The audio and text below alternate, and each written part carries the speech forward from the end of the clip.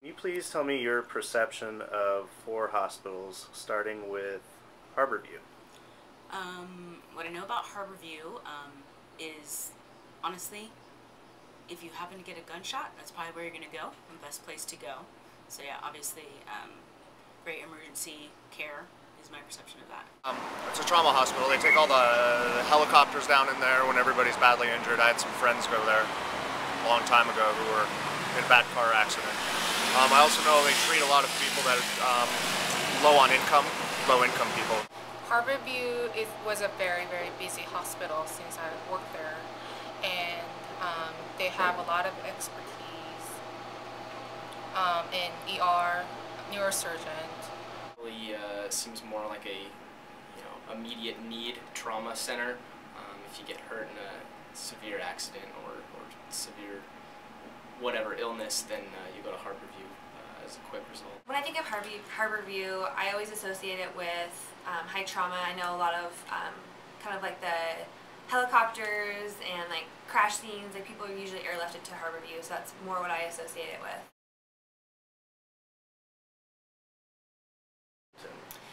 University of Washington, I feel, is more of a career-based hospital. A lot of RNs teaching students. A lot more associated towards like the university aspect of it. Assume it's probably a lot of research done there, just because it's on a college campus and related to that. It's more of an educational facility. I know they do a lot of research medicine down there. Very academic focused and research based as well. I know it's probably one of the top hospitals in the region, if not the nation, for both of those. So those are probably the two kind of primary things that come to mind with that. I know their reputation being a top-ranked hospital, and since I was a UW student, I often went there to get some medical help.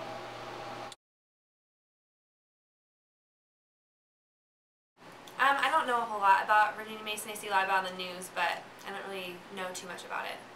I actually don't know much about Virginia Mason. I feel like I may have seen them a little bit in the media. I know the commercials, they tell me they're the baby hospital.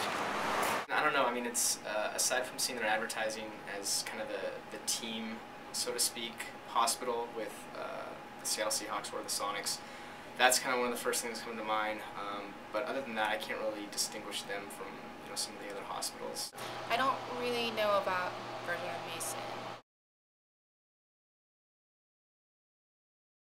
Swedish I usually associate with more kind of high class, more prestigious type of an institution.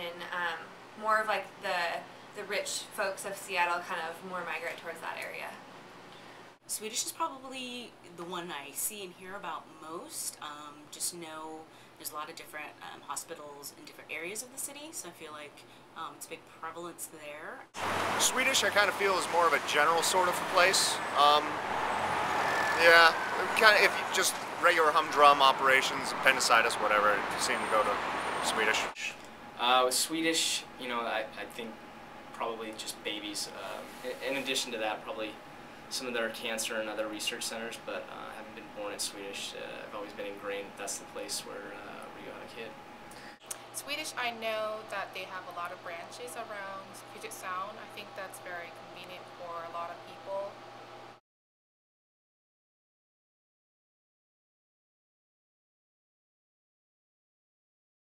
It's probably intense, fast-paced. Harborview, high stress, a lot of trauma. I think the ER would probably be busy all the time. It's more associated with that kind of ER aspect, I would assume. I want to imagine it's something like ER, like the television show, but I'd imagine it's nothing quite that fast-paced, but it's probably a lot higher pressure, being that the cases they get are probably more severe and serious. It's probably very, I'm guessing, probably very frenetic and fast-paced, based on triage or whatever comes through there with the trauma victims. Well, they have great structure, I think, because they use UW Human Resources as their main human resource department. So they have really nice system in terms of HR. UW, more of a teaching institution. Research, so probably a lot of scholarly environments and lectures and things like that. That they're probably really good about educating their staff about up-and-coming treatments. I imagine a lot's probably focused on studies and research based on the grants and money that they do receive, and it's probably a younger atmosphere just given that younger doctors are probably doing their residency there and such. And they have the really tight connection with Harborview, so I think that's a good thing. Again, I don't know too much about it, so I don't really know. Don't know much about it, really not honestly even sure where they're located. I have no idea. It'd probably be a lot like working in a maternity ward. Virginia Mason, you know, maybe based off the team approach, it's more collaborative there, potentially. Again, tough for me to distinguish that one always, I'm not sure why. Swedish, I would think that you would have to have a lot of experience and be more of a well-known doctor to actually work in that situation. Swedish, again, it seems like it's probably the biggest hospital. I have no idea if it is, just because they have so many hospitals, so probably would assume a majority of the doctors in this area work there or have at some point or transferred to and from.